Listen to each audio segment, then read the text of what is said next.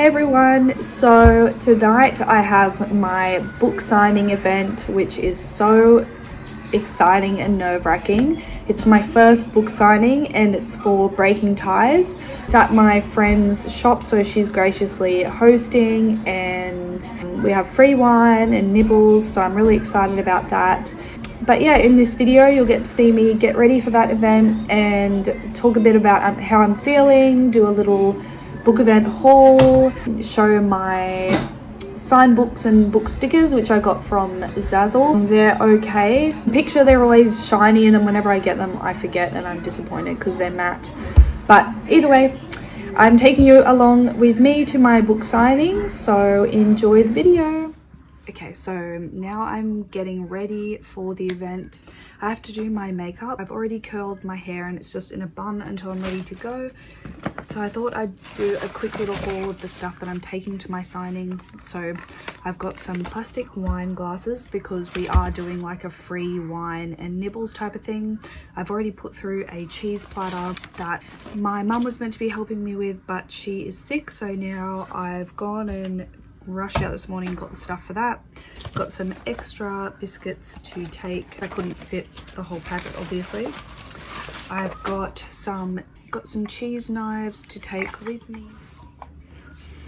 Yeah, so the Ultimate Guide to Magazine Publishing has been ready to come out for like the last few months. I just needed someone to look over like the Adobe InDesign tutorial just to make sure that I had everything okay, because I haven't used it in a while and I don't currently have Adobe to go over it and check.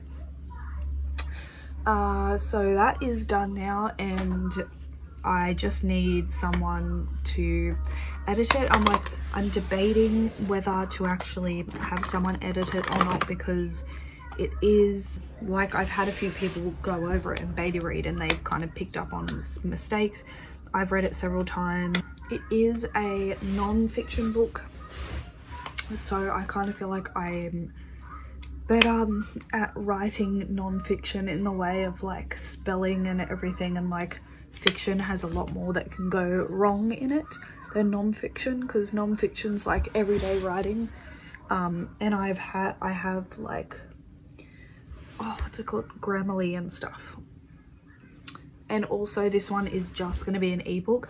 I originally wanted it to be print and ebook, but it's not big enough for print unfortunately, so it's just gonna be an ebook.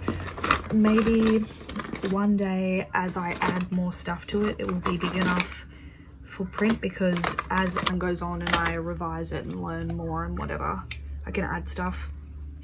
Like I had someone go over it and he suggested that I add a chapter about merch, because I did mention merch for magazines but I didn't make a chapter, so I might actually add that too. And then I will be putting that book out, but it is up for pre-order right now.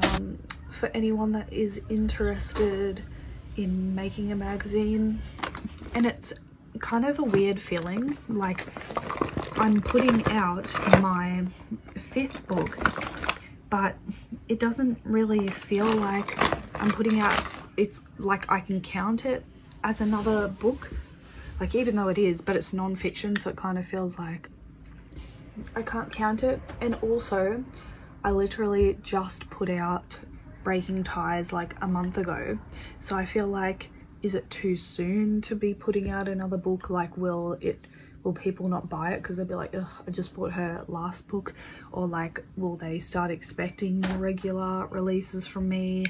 Like, I don't know. So that's another thing that I'm kind of debating on, like, is it even worth putting it out so soon after the other release, even though one is fiction and one is non-fiction? I'll probably just put it out anyway. Two Minds, my first book, the audio book for that is done and ready, but I just have to go over it. I have 10 days to listen to it all and make sure that it's all good, and I don't want the narrator to make any changes. So far it sounds really good to me. Two Minds is ready for me to look through and make suggestions or approve and pay for. But being an audiobook, it's super expensive, and I really thought that I'm going through Draft to Digital or Find Away Voices, which is Draft to Digital, and I really thought like everywhere else they would have payment plans, because I always like do payment plans with my editors and my formatters and literally everything else, cover design, and then they told me halfway through that they do not. So I've got to somehow save up a lot of money in like 10 days or whenever I approve it. They said I don't have to pay until I've approved it, but then they say they give you 10 days to look through it. So unless I have changes for her, then I don't know. And you have to pay per finished hour as well. So yeah, I don't know. It's a bit stressful.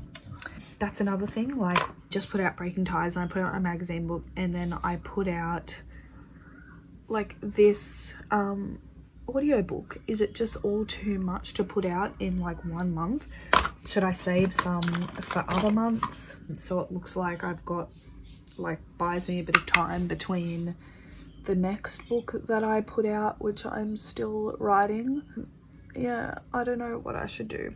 Like, I'm always just tempted to put them all out in one go so that I can make more money, you know, like I need money. So it's just really tempting to put them out when they're done so that I can make money. Also today I am literally looking after my kids while getting ready for this event, and that has just made things a little bit more stressful too. But it's the reality of having kids and also having a job and everything, just life in general. So I've had to organize in nap time, by the way, and only one child naps, so the other one's got to watch TV while I do the platter, like make the cheese platter, read out loud the chapter that I'm going to read several times so I don't mess it up, get ready, do my hair and makeup. I had to dye my hair this morning. I had to edit a YouTube video, which I've been editing for like a week now, so I just finished that, and that's ready to upload, and pack the wine, make sure I've got my books, got to sign them, got to do a bunch of stuff. And the baby is now awake, and yeah, I've got to finish getting ready and then get all that stuff together. I've got to cook the kids dinner, I've got to get them ready for bed because a babysitter's coming, and yeah, do bath time, do bed, like the bed routine as much as I can before she comes. She'll have to put them to bed and all that stuff, and then be picked up. I still have to find what I'm gonna wear, and then be picked up from my friend who's organizing it at her shop.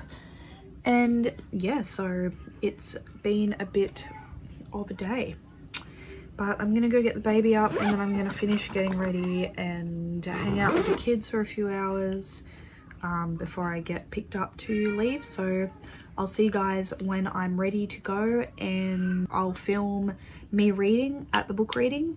So I'll see you guys there.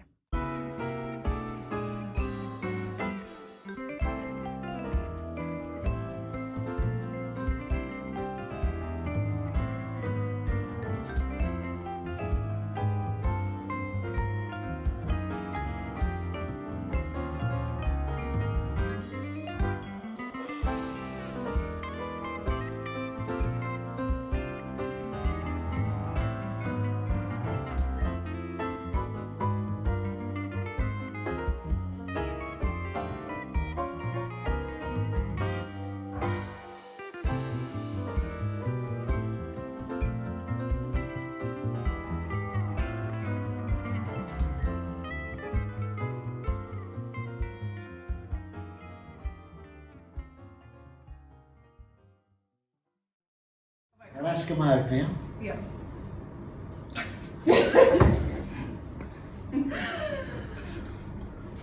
Okay, so this is from Jameson's point of view, and this book has a few different point of views.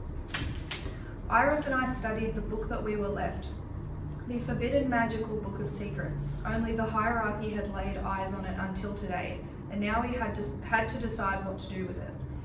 Do we let the free use of magic back into the Isle? I questioned Iris awkwardly. I was trying to assert myself as wise and knowledgeable, but making decisions together was foreign. We had only been married for a week, but already so much had been thrust upon us as the new leaders of the hierarchy.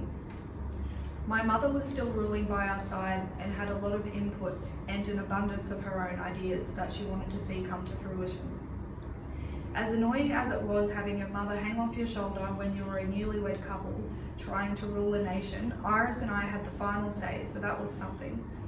Of course, Iris said impatiently, tucking a dark strand of hair behind her ear. I always said that when I came into ruling that magic would be back. I don't know why my mother banned it in the first place. She was shaking her head in confusion. Okay, magic is back, I stated matter-of-factly, turning the pages in front of us. We both shuffled awkwardly as our wandering fingers touched by accident. I cleared my throat. What's next? How about giving me some grandchildren? My mother interrupted unexpectedly, walking into the throne room. Her shoes sounded loudly on the marble flooring as both Iris and I moved away from one another swiftly to avoid my mother's unwelcome assault. So I'm filming this outro early because I'm sure I will forget to film it at the end of the night. Thank you so much for watching this video. Don't forget to subscribe to my channel, and I'll see you on my next one.